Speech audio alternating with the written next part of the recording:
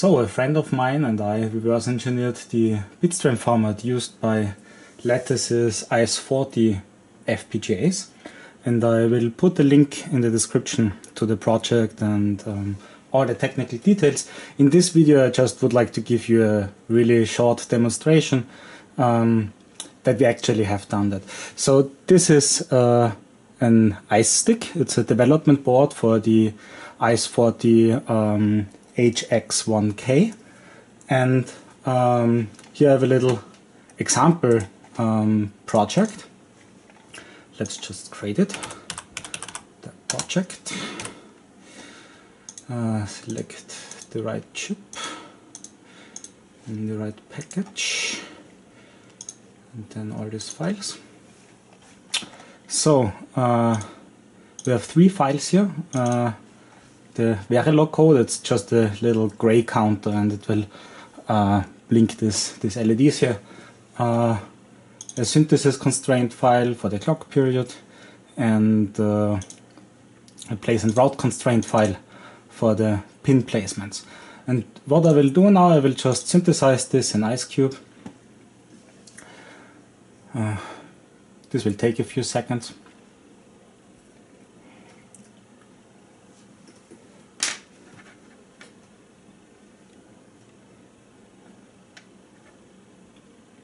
Okay, so now I've generated a Bitstream file for the FPGA, and I'm going to program it. Project implementation SBT output bitmap top bitmap.bin. So now I've programmed the FPGA with this design, and we see the gray counter running here. So what I'm going to do now, I will take the same bit file and I will put it through one of our programs called iCE_unpack. And this iCE_unpack program extracts all the configuration bits from the bin file. Let's just save this in a small text file. So now we can use our toolchain to do certain things with the text file, like Icebox explain, for example, will convert this ones and zero into a bit more usable representation. But another thing we can do, we can actually convert that back to Verilog. Yeah, let's just add the S option for now. This will strip a lot of comments. So now we got a Verilog output that should be identical in behavior to the original design that was used for synthesis. The only problem here is that I don't have the real pin numbers, because of course that kind of information is not really stored in the Bitstream. But what we can do, we can give it the original placement constraints file, and then it will extract the pin information from that, and then it will know, okay, the pin on pin number whatever is LED1 and so on, and it will actually use this pin numbers in the created Verilog. So what I can do now to demonstrate that this actually is correct, this actually is a behavioral model of exactly that design running on the iCE right now,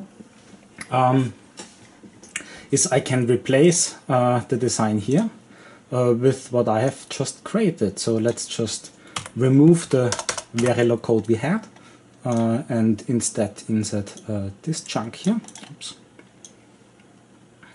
So let's just copy that and paste it here and save it.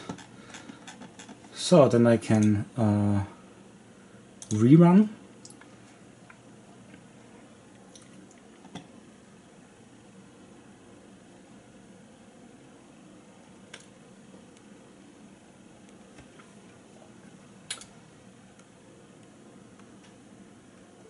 This is actually quite fast for FPGA implementation tool. So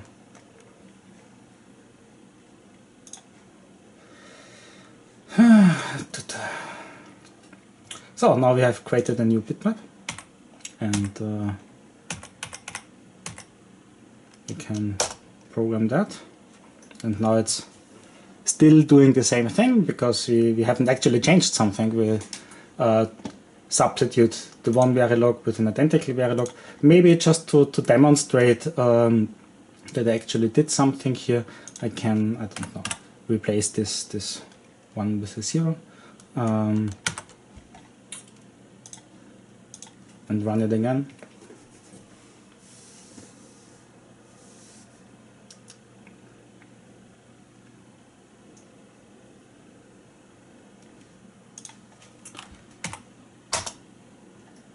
So now it doesn't work because I broke it. Good. So that's it. That's my small short demonstration. Check out the link in the details, the link in the description with all the details. Bye.